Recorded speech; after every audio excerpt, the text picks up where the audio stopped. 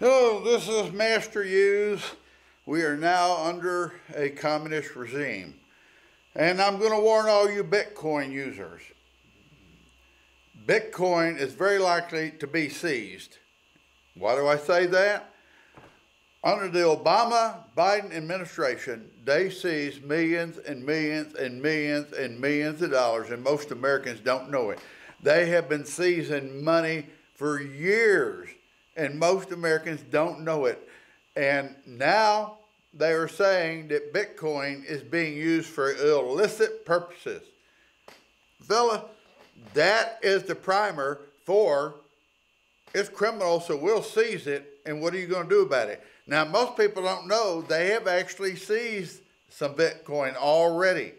And people say, how can they do that without the numbers and everything? I won't get into the details. I'm going to tell you for a fact, some Bitcoin has been seized already, or at least some Bitcoin has already been seized.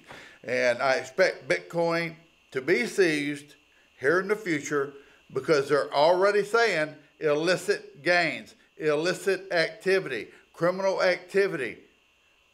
This is Master Use. I'm just warning you, there's nothing to back up Bitcoin. There's no insurance, there's no support, there's no actual products. And it's ripe for Biden to put into the communist pocket.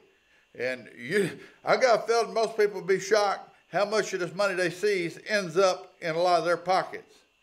This is Master Use. Bye-bye.